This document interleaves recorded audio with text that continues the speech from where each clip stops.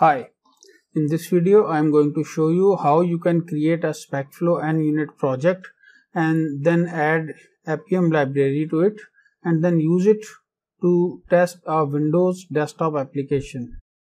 So let's get started. First of all, I am going to create a new .NET project in a directory. I have created this directory already. I will run the command .NET space new space and unit and I will hit enter. So this will create a new and unit project inside of this directory. Once I have done that, I am going to go to the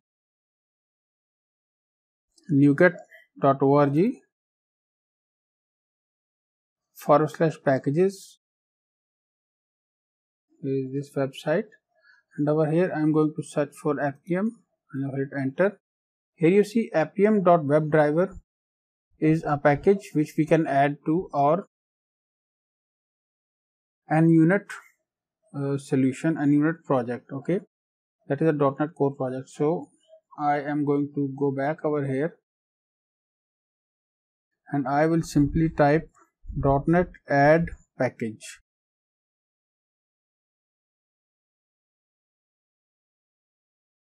Like .NET space add space package. Inside a pair of double quotes I will say Appium.WebDriver and I will hit enter. Alright, so that operation has been performed successfully, and then I am going to add SpecFlow.Nunit package here, like .NET space add space package space SpecFlow, S and F are capital, SpecFlow.Nunit, N and U are capital. I will hit enter, and then I will add the LivingDocPlugin as well. .NET space add space package space in a pair of double quotes SpecFlow.Plus.LivingDocPlugin. Okay, and I will hit enter.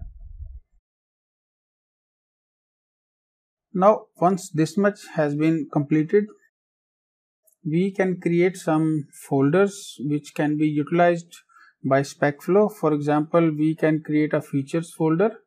I would say md space features and hit enter.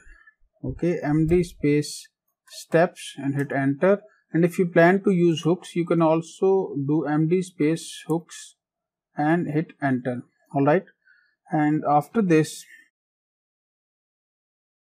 I am going to open this project using Visual Studio Code. I will type code space dot. This will open the current folder in .NET Code and I will hit enter. Alright, so here you see we also have a unit test1.cs file. I can simply right click it and I can delete it because we won't be using it. Recycle bin. Okay, required asset to build and debug are missing. Okay, yeah, go ahead, C# extension, no problem. Here you can see that this project file has been created by our .NET new command, and inside of it you can see that we have different packages which are installed. Okay, this is XML, so I am going to close this. And next thing which we need to do is basically we need to add a Gherkin file that is going to go in the features. I will right click this and I will say new file and I would say run calculator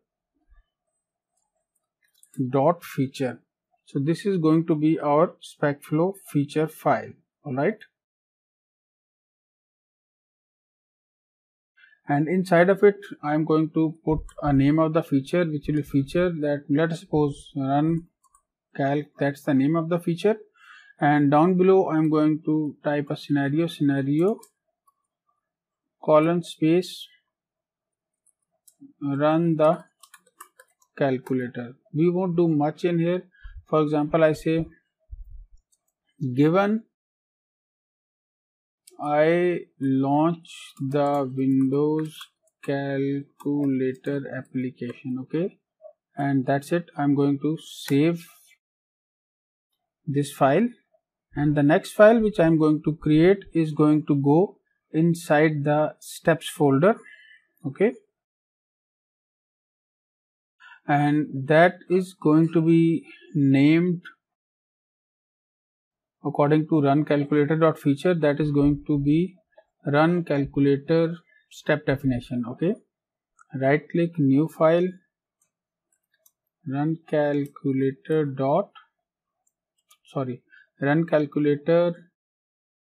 step definition.cs, okay, run calculator step definition.cs, that will be it. All right, and in here we are going to be using an unit dot framework, okay, using tech talk dot SpecFlow, and the Appium as well, using Appium dot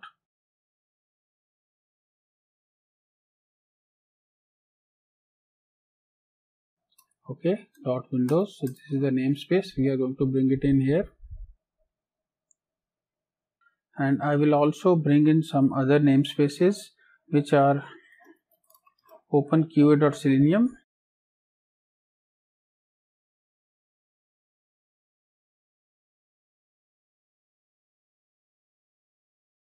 Alright, so these namespaces will be included.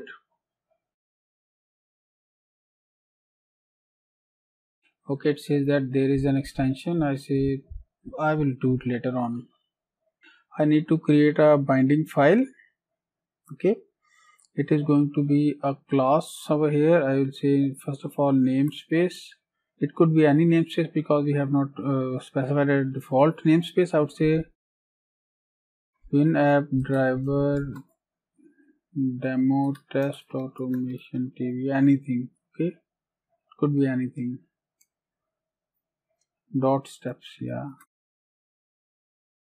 okay. Namespace will go here, and then we will have this binding thing, binding, and the class public sealed class run calculator step definition, okay, that's simple. I will save it, and now in here I am going to create an instance of WinAppDriver. Inside of this class it will be private static Windows driver of Windows element, alright, and I will call it session calc. We can create a constructor over here too, but I really don't need to. The second thing which we are going to need is an Appium options, right. I can create it over here, but I don't think I should be doing it. So first of all I'm going to go back to the feature file, and I'm going to bring in this guy from here, and over here we will have a given, okay, like this, and given will be removed from here. I need to add a pair of brackets here, okay, like this.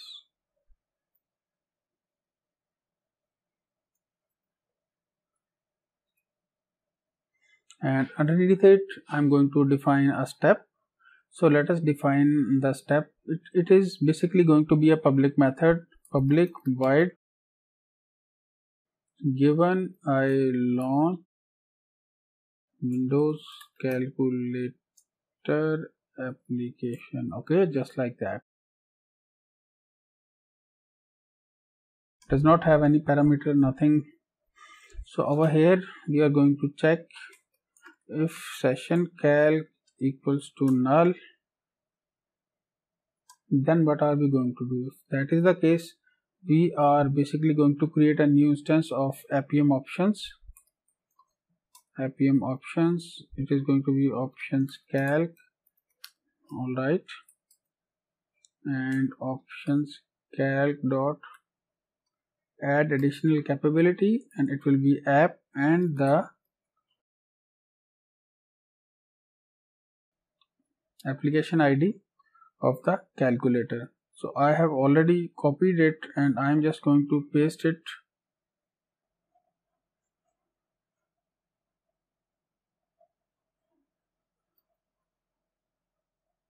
Okay. Now what are we going to do next? We are going to create an instance of the Windows calculator.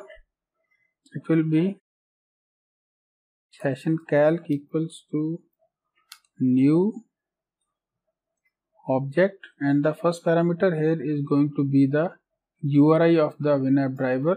So I will hit enter and I will type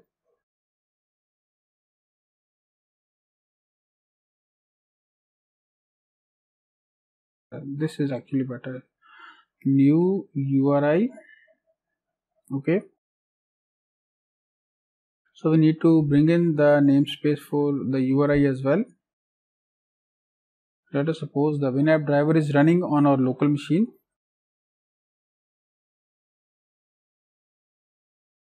Port number is 4723, and the second parameter here will be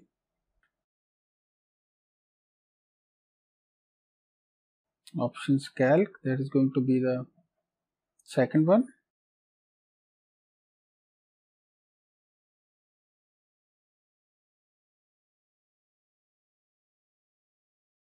Am I missing something? Yeah, this one is actually additional.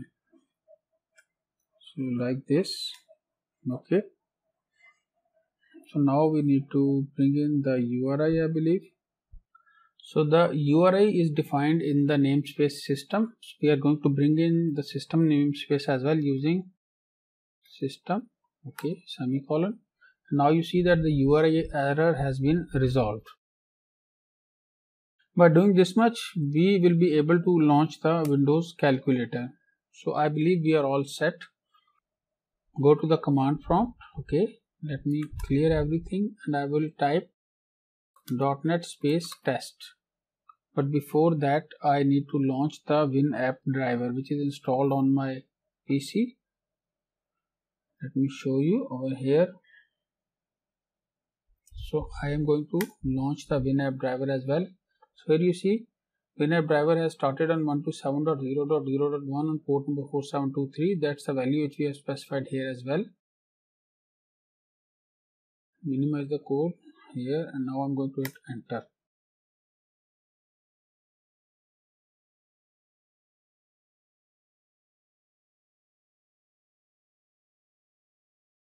Okay, so the calculator has been launched. This means that the work which we have done so far was successful. I hope you found this video to be useful. I hope you enjoyed this video.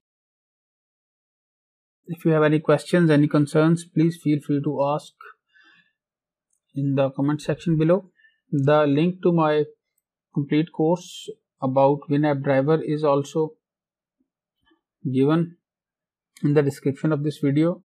Do check it out. A lot of preview videos are also available in that course. The course is about using Appium WinAppDriver. It is basically an introduction of Appium and WinAppDriver.